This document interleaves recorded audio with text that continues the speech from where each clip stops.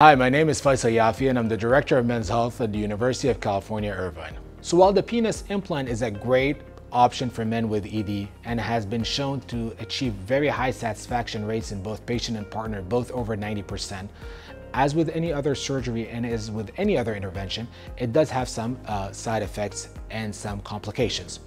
These include the risk of pain after surgery, which is mitigated in our experience with some pain strategies that we have developed in which most of our patients don't require any pain medications post-operatively.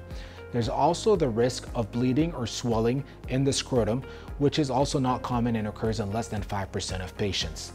The most dreaded complication of a penile implant is an infection of the device. This occurs in 1% of patients getting their first implant and in about 3% of diabetic patients getting an implant. If an infection does occur, we have ways in which we can remove the device, do something called a washout in which we wash the internal parts of the penis and place another implant at the same time. And we have been successful in over 87% of the times doing this strategy. Another complication is length of the penis, which is often a concern for patients.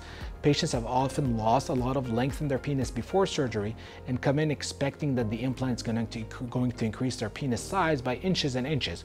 And that is not the reality, and on average, the length of the penis is either the same or sometimes mildly increased, but not significantly increased. And finally, like any other device, there are some mechanical issues that may happen to the device related to the pump, the cylinders, or the reservoir. And these occur in about 3 to 5% of people at an average of 15 years. Overall, the penile implant is an excellent option for men with erectile dysfunction. It has withstood the test of time, it has a very long track record, and it is a very sturdy device with a very long overall survival. Thank you for watching.